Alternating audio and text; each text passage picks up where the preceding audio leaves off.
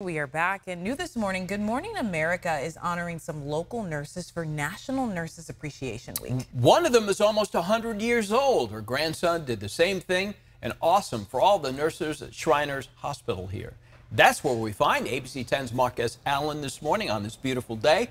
Tell us what's being done for the hospital, for the staff here.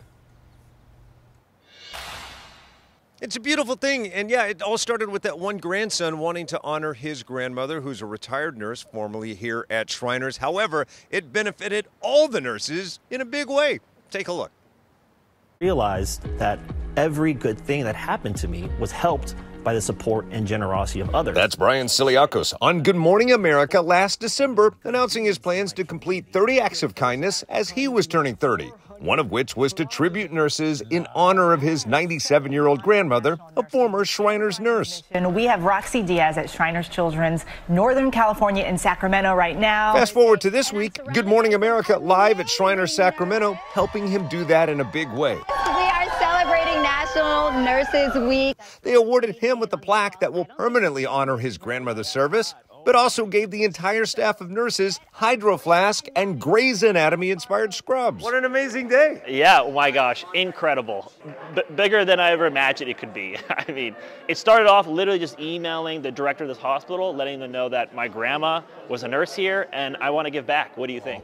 I see that she goes above and beyond as a nurse. They also honored a Sacramento nurse, Erica Macias, nominated by her manager, Robert Tolbert, who got to announce the surprise on live TV. And this is something, just like my son said, he'll hear about it at every family reunion as long as I can remember this moment.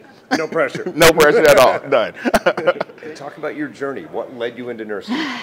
So, like I grew up in the foster system. My siblings, there's 5 of us all together, so it was just important to me to be a role model to them, to show them that they don't have to be the situation that we came from, and we can be anything we want to be.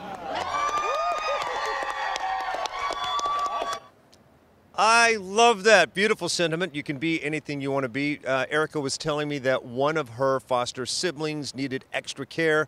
There was a nurse on staff, and watching that nurse in action, that's inspiring her to go on to become a nurse herself. So we're so thankful she did. Congratulations to all the nurses inside there. So next time you're at Shriners, if you see them wearing Grey's Anatomy scrubs, you'll know the origin of that. And also, just thank all of the nurses everywhere. You know, Walt, as I stand here looking across the street from Shriners, I'm looking straight at UC Davis Burn Center, and that's where my son was treated by some nurses that indeed saved his life. So deep in my heart, much affection for the nurses. Thank you to the nurses everywhere who give your life each and every day for those patients. Back to you. Well done. Great story. I think we're all feeling overwhelmed with positivity after seeing that, Mark. So thank you on this beautiful morning.